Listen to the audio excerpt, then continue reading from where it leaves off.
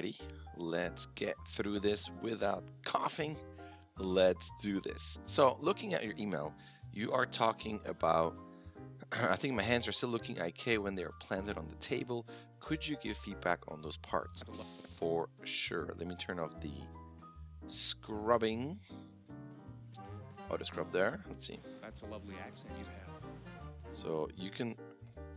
There's something also if you scrub fast through it, it seems like from here to around here-ish, you have a bit of a drift where, look at the lines of the fingers, right? So if I go back, you can see when I scrub fast, it has a very, very slow drift. That's a lovely accent you have. Going over there, so you would have to stabilize that. The thing about IK is that, for instance, during moments like here, when you have the elbow moving down this way, especially through here, that's probably the biggest one, because you have lots of small movement in the elbows and then this here. But the big thing here is that the moment you have that amount of movement that's going to move the forearm, the moment you have that moving and you see a break where this is not moving because of it, meaning that the forearm, basically the hand is always going to track with the forearm. So unless you do very exaggerated waving where the hand is really dragging, the hand is pretty aligned to the forearm, generally speaking. Obviously, you have some poses or things where it's going to be different. But when you have a hand planted on something and you have all this, oh, you can see it. Yeah, I can see anything here. Let's see this hand maybe. So when you do a lot of movement through here, and you can see if I just loosely hold onto this wrist and I do this, you can see how the wrist here, this guy, is moving with the forearm, right? There's always that forearm is pulling that hand with it. But if you try to lock this and do kind of a weird look like this, that's when it's going to feel broken and have this separation through here. So when you do something like this, take this drawings away here, when you do this big move here, you're going to have here, start here. It almost seems like he's moving over, especially because he lifts his hand here. There's going to be more pressure on this hand. So this is going down in terms of the elbow goes down, it takes the forearm down with it, which is going to me, move up that wrist this way. And at the same time, you would flatten the wrist and spread out the fingers a bit more because there's pressure. This is planting more onto the table because of that move here. Not that he's fully resting on it, because then it would be different and the shoulder goes up and there's a bit of a different lean like that on there. But you still want to have some movement in here when all of this moving, when all of the forearm section here is moving. That's going to influence the wrist for sure. So as it goes down, the wrist will go up a bit. The fingers can still track and stay on the surface, because that's where the contact point is, but the stuff can still move. See, if I move my wrist, the fingers are still staying put there. Austria. Then another IK sign is that when everything is moving back in one straight line, because it's IK, you're not going to have the arcs of FK joints. So that straight path back, while all of this is moving and not affecting the wrist orientation and rotation, that's another sign. Especially through here, you can see all of this. So during this move, think about what is he doing. Why is the wrist sliding forward?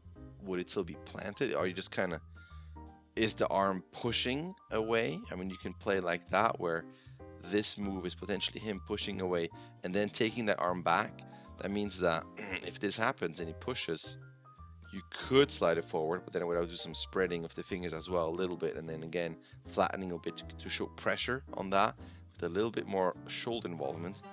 And then through here, it's not too bad. The problem it's through here is that you have this very, very flat line where it's almost now the opposite that I would say, where you want to break the wrist orientation from the forearm just because of gravity. This is going to droop. Not that the wrist is this low down with the fingers down here, but it's going to have still enough of a drag down. that's my hand. And probably at this point, what is he doing here? He goes back. So then I will bring up that. So you will go up from here. Sorry, it's a horrible and that elbow will go up higher, so you don't have that flat perspective. You don't really want to have an elbow that's flat towards camera. It's either down or up to show the break in the arm, so we know the shape of it. Like this, if you squint, especially through here, it feels more like it's a very short arm, versus that has a clear break there. So just to go back, as you go back here, I would relax the fingers and not have them so spread. They will go back into more of a default relaxed mode. So the index will go in. These guys will kind of have less of a spread, but relax and fold and rotate down. But then at the same time, the wrist will also, because of gravity, go down a bit. So the whole thing will kind of relax more. So the unnatural feel is that the wrist stays so straight with the forearms. That's one of those moments where I will break it, where it's not aligned with the forearm. It's aligned to me this way, but not this way. It would have to drag because of just gravity. So there's always an exception to whatever rules I'm bringing up here, which are not really rules.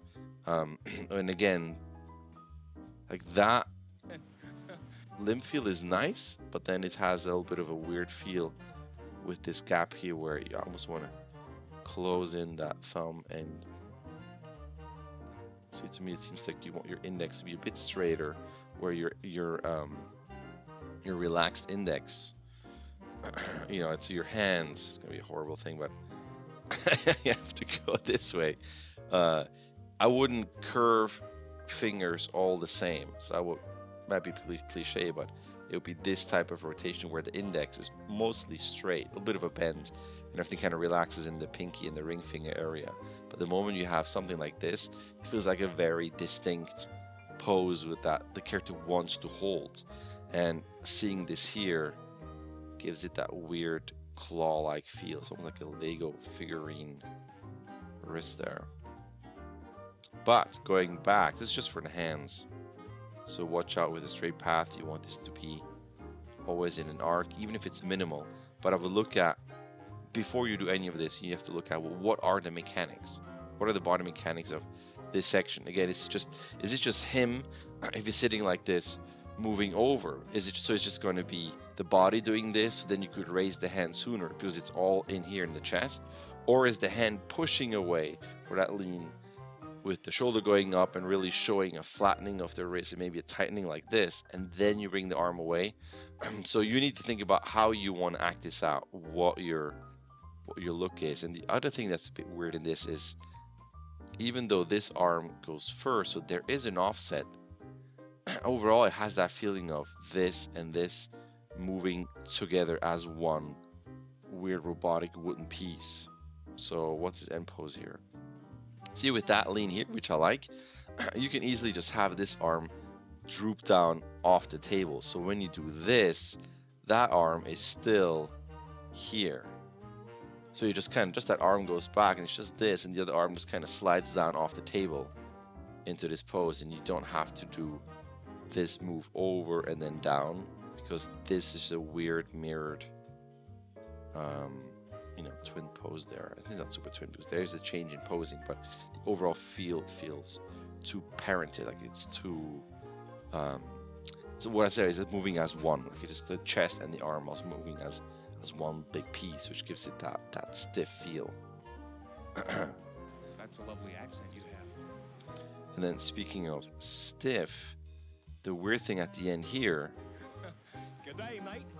it says good day. It's kind of like, he not that he yells it out, but it's kind of good day, mate. Like there's a bit more in the chest, and right now in your animation it seems this is the cutoff point, that everything is in here, all the animation is in here, versus Good day, mate. so you might go back, good day. So you might have a bit of a neck out, reach forward, shoulder down, maybe with a chest out, a tightening of that arm, and this, because it's kind of good day, so he kind of pushes himself forward. So there's more involvement to me in everything in here, and so it's not just located in his head. So that just feels a bit too isolated there.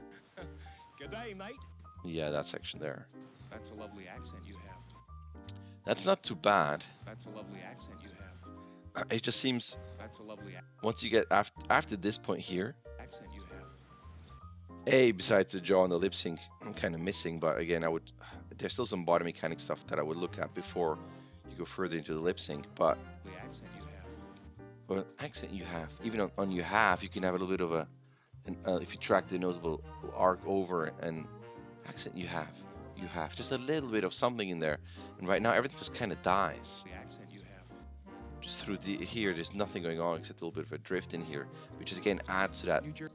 that stiffness. I don't feel like the words are coming out of his body and his mouth, where however he says the words, intensity, how loud and how fast, I don't see that replicated in the body, meaning that if you yell, your chest is going to, whatever the acting is, the chest is going to react to a louder voice more than to a smaller voice.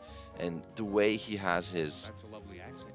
that's a lovely accent you have, like his little swarmy or potentially trying to be flirty body language is not there. It just all feels very stiff and empty. You have. New Jersey.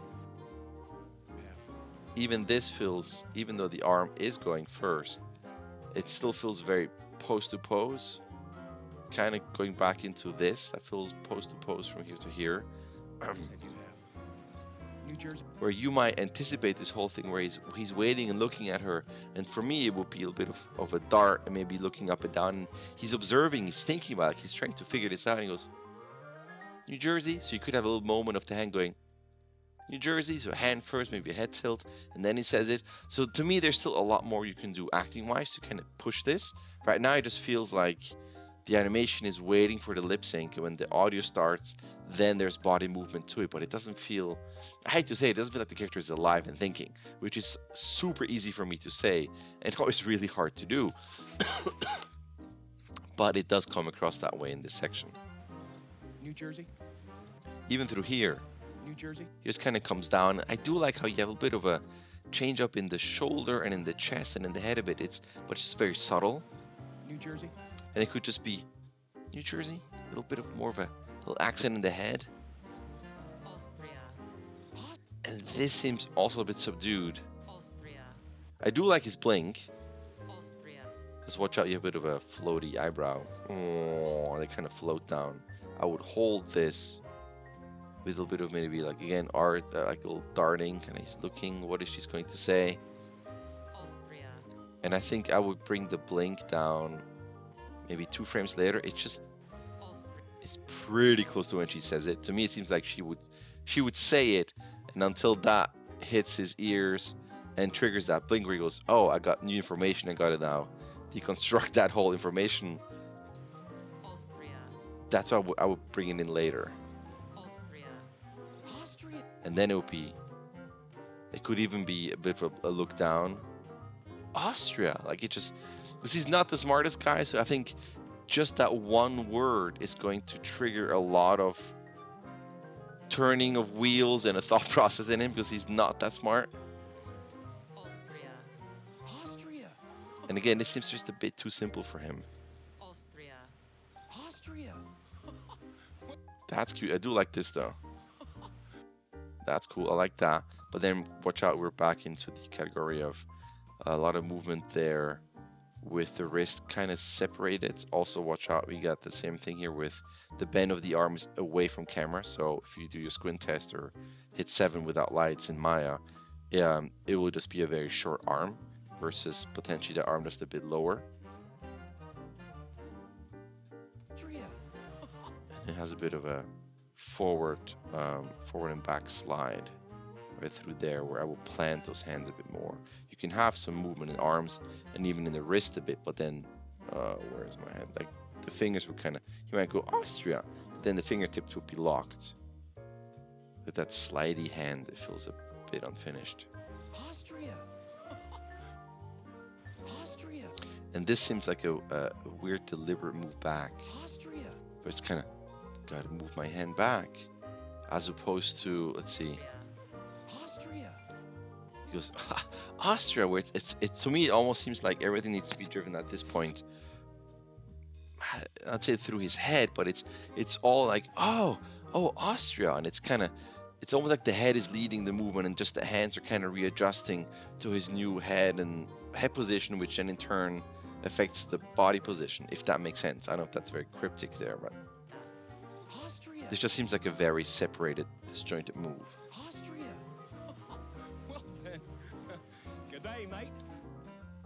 But you are getting closer, and I'm just being extra picky because we're getting into this, you know, towards the end field where there's still stuff you can kind of push, the acting choices and kind of the body mechanics, just to give it just that extra layer of life. And I don't want to just say, yeah, it looks good, just look at your arcs and what your arms and hands to kind of give it a layer of, here's the final technical polish. I think we can still push this, and I think from where you started to where we at now, there's a lot of progress. So I still think there's more in it. I think there's more that you can do, and I think you can do it.